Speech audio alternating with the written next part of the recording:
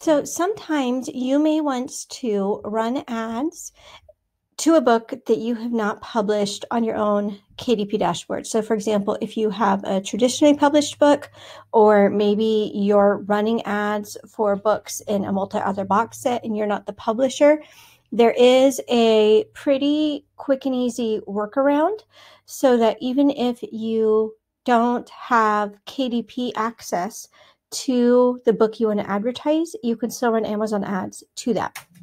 And so what you want to do is go to publishdrive.com. Just real quick so you're familiar with it. PublishDrive is an ebook aggregator. So one that you might be more familiar with is Draft to Digital or D2D. PublishDrive does a very similar thing. You upload your ebooks to them.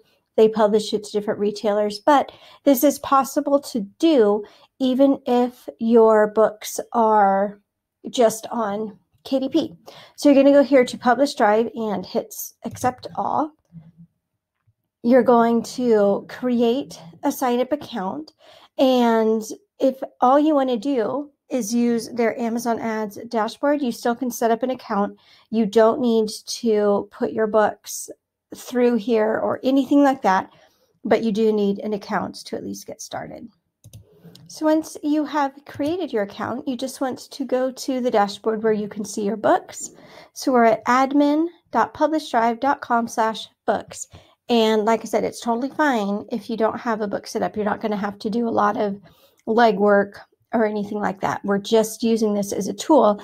And PublishDrive has welcomed authors, even who aren't publishing through PublishDrive, to use this tool.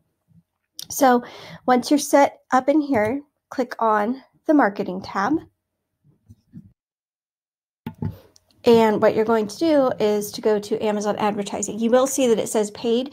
That's just because you're paying Amazon for the ads, just like you would if you were going directly through advertising.amazon.com. PublishDrive offers this free for you. So you're going to go here to create campaign. And in most cases, you're just going to tell them, no, your book is not uploaded yet to PublishDrive. And so you're just going to tell them the name of your book. So I'll use an example here. And they're just going to create a draft book. It's going to be pretty simple and straightforward. They're going to do it for you. And then what they want is your book's ASIN. So to find that, you just find your book on Amazon.com. And there's this snippet of like 10 or 12 letters or numbers right here. That's the ASIN.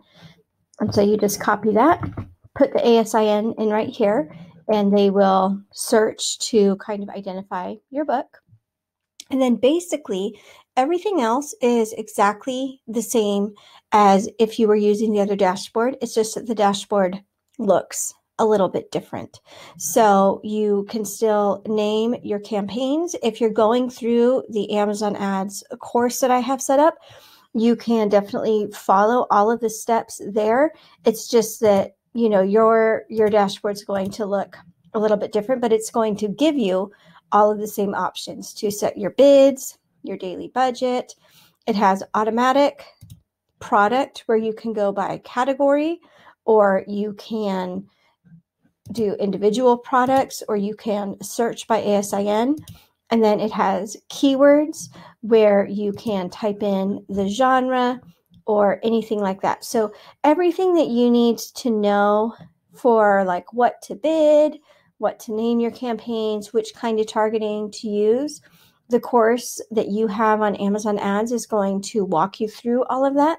And so I won't go into every single one of those things here. I just wanted to get you familiar because this dashboard does look a little different, but running the ads and setting the ads up, other than the dashboard looking different, is going to be pretty much exactly the same as the rest of the material covered in the course.